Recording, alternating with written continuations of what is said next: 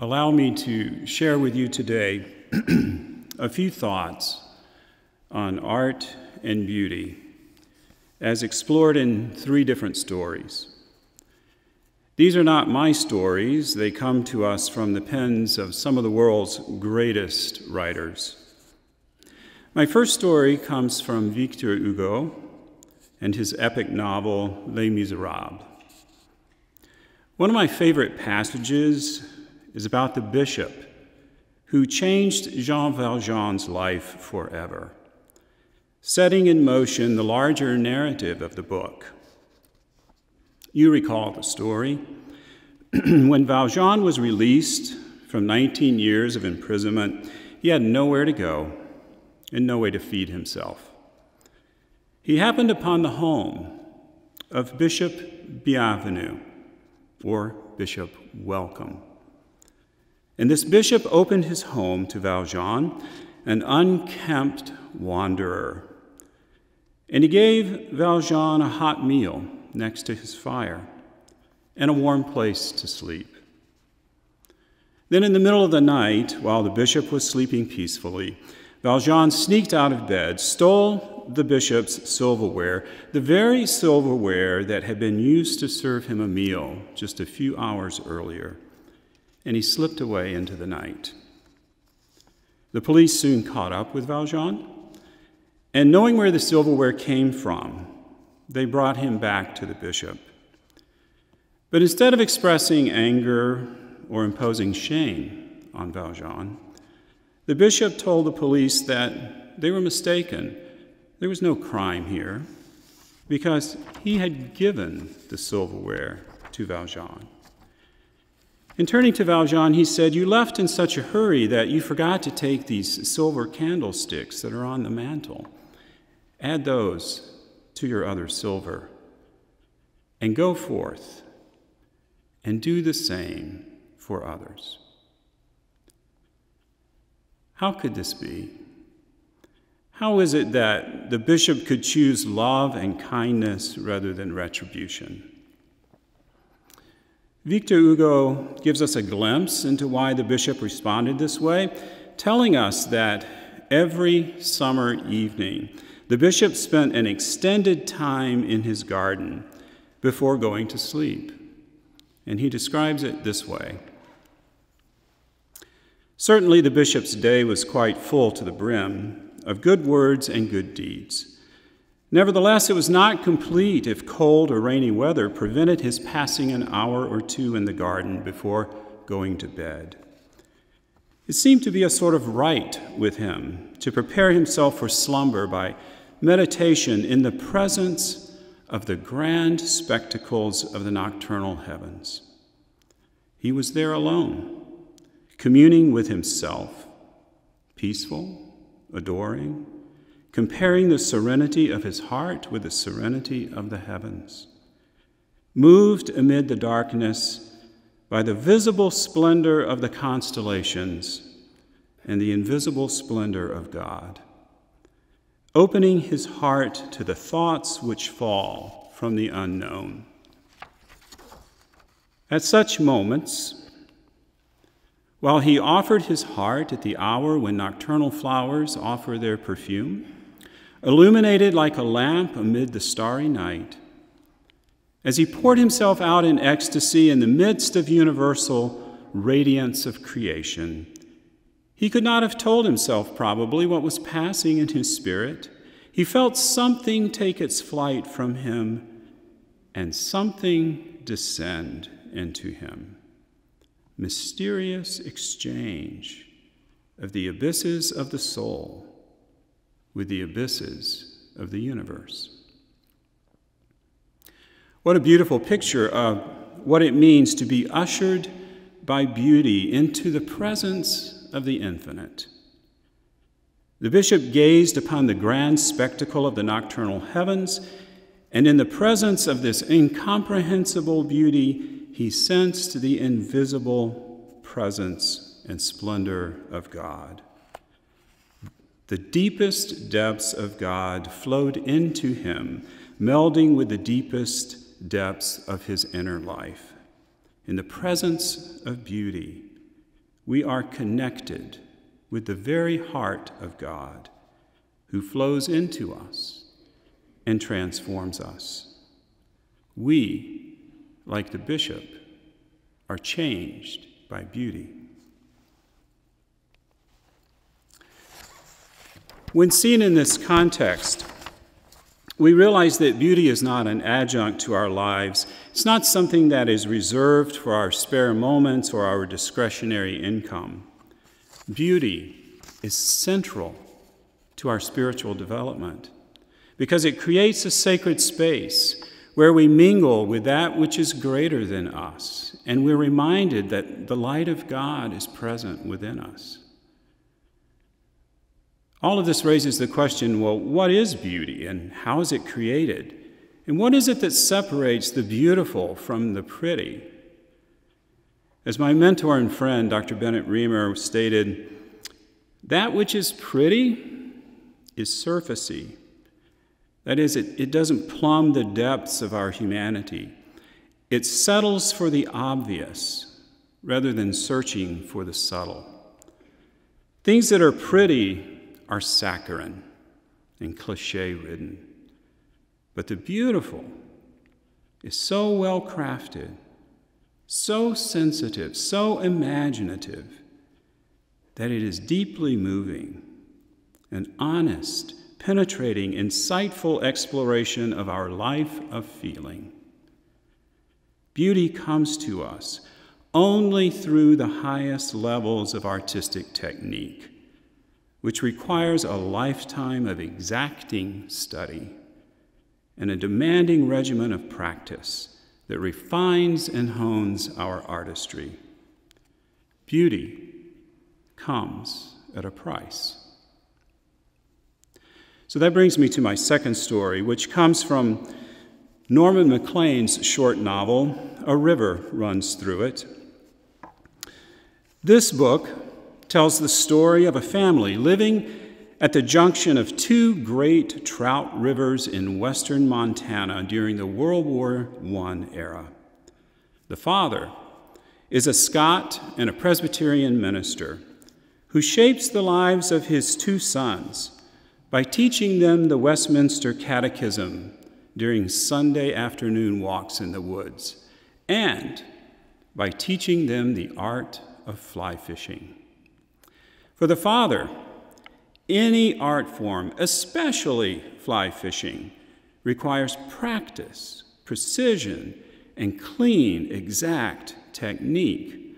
After all, the father states, all good things, trout as well as eternal salvation, come by grace, and grace comes by art, and art does not come easy. Armed only with a fly rod that weighs just 4.5 ounces, the father and his two sons wade into the deafening roar of the rushing, tumultuous Blackfoot River. As in much of literature and theology, water here is a symbol of life. In this case, the river is that deep current of our inner life, that life of feeling that flows through all of us. It is that strong, sometimes crushing current that is the bedrock of our humanity, the very definition of what it means to be human. Against this surging current, they used their finely honed fly fishing technique and their delicate fly fishing rod that is so fragile that it trembles with the very pulse of the person who holds it. As remembered by the oldest son, the father would say, "Remember, it is an art that is performed on a 4-count rhythm between 10 and 2 o'clock. He went on to say, "As for my father, I never knew whether he believed God was a mathematician, but he certainly believed God could count, and that only by picking up God's rhythms were we able to regain power and beauty." Unlike many Presbyterians, he often used the word beauty. Likewise, Our artistic technique is fragile, trembling with our very pulse. The exacting rigors of refining our technique requires hours and hours of practice to achieve the finest gradations of change, the most subtle of adjustments. Turn that foot out a little more. Rotate your shoulders, stretch the torso, lift your chin. Make that vowel a little brighter. Don't rush the beat. You're late on that entrance. You need to hear the space between the notes. Tune that chord. Why is your character using that word at that moment? And on we go with refining our artistic technique. Why?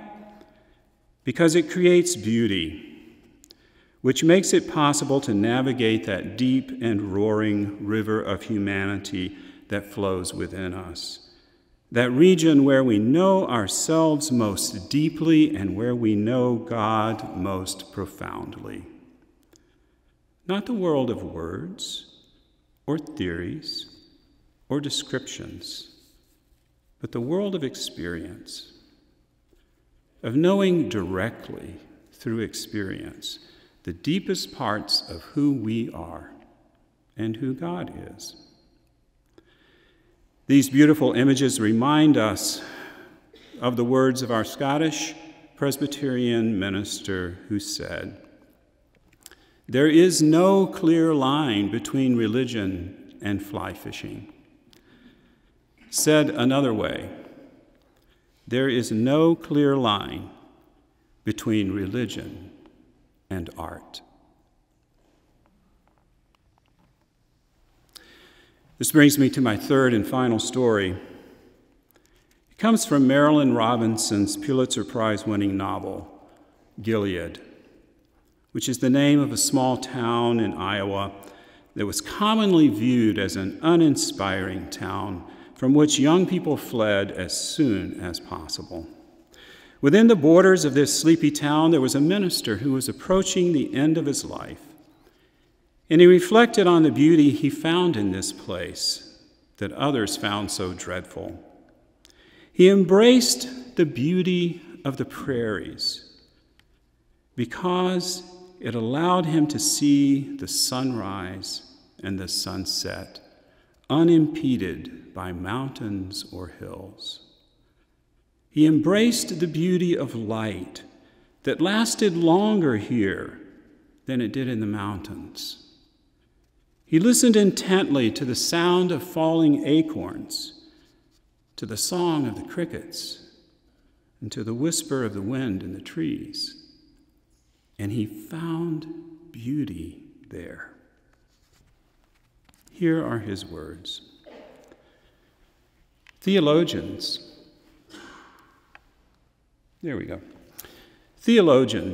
talk about a prevenient grace that precedes grace itself and allows us to accept it. I think there must also be a prevenient courage that allows us to be brave, that is, to acknowledge that there is more beauty than our eyes can bear, that precious things have been put into our hands, and to do nothing to honor them is to do great harm. And therefore, this courage allows us to make ourselves useful. It allows us to be generous. Artists are those people who see beauty in unlikely places, in the unadorned, the drab, the ordinary. Every time a director begins the process of mounting a new production, they create an entirely new world on a dark and empty theater stage. And they do that because they can see beauty that we cannot yet see. A choreographer gives shape to human movement and creates a world and an energy on the stage because they see a beauty that we cannot yet see. The conductor looks at a musical score and hears a soundscape that others cannot yet hear. Artists are people of generosity because they give us gifts that change us. Further, these visionary artists bring us together and unite us with a common artistic experience. How many times have we rushed into a performance hall or an auditorium just before the performance begins, anxious and frazzled from our stressful lives? Then, as the performance unfolds before us, that anxiety melts away, and we are united by the common experience of beauty, by the common journey that we are all taking. We are no longer individuals. We are a community united by an artistic event, brought together and bound together by beauty. We have become a community because someone had the courage to embrace their artistic vision, bring it into being, and share it with others. That takes intelligence, vision, and courage. The arts are not for the faint of heart. If there's any place in this world where the arts should flourish and where the life-affirming and life-changing work of the arts should thrive, it's on the campus of a faith-based liberal arts university. For it's here that we gather as a community of people who work at our artistic technique and our academic understanding of the arts. We have the privilege of working with students in that fertile frame of time when they are evolving into professional artists and into fully orbed human beings. If we say we offer a transformative education, and I believe we do, and if faith is to be fully integrated into the inner life of our students, and I believe it should, there's no more powerful way to live out that mission than within the context of a liberal arts education that fully embraces and supports the arts. I'm grateful for the opportunity I have been given to work with my colleagues to carve out a space on this campus where the arts can be pursued at the level of artistry that makes it possible to create true beauty, life-changing beauty, transformative beauty, community-building beauty. Is art easy? No. Is it cheap? No. Is it necessary? Yes. Is it essential to a meaningful and flourishing life? Yes, yes, and yes. So let's return to where we started, to Les Miserables and to Bishop Welcome, that humble and beauty-seeking servant of God who extends God's love to all whom he meets. Here is one final image of the bishop for us to ponder. He seated himself on a wooden bench with his back against a decrepit vine. He gazed at the stars, past the puny and stunted silhouettes of his fruit trees. This quarter of an acre, so poorly planted, so encumbered with mean buildings and sheds, was dear to him and satisfied his wants. What more was needed by this old man who divided the leisure of his life, where there was so little leisure, between gardening in the daytime and contemplation at night? Was not this narrow enclosure with the heavens for a ceiling sufficient to enable him to adore God in his most divine works? Does not this comprehend all, in fact? And what is there left to desire beyond it? A little garden in which to walk, and immensity in which to dream. At one's feet, that which can be cultivated and plucked. Overhead, that which one can study and meditate upon. Some flowers on the earth and all the stars in the sky. May we never lose sight of the stars, the rivers, the prairies, and the arts. All are sources of beauty, places where God is waiting to meet us, not so much to save our souls, but to grow our souls, to give us a richer life on earth and a glimpse of the eternal. May it be so.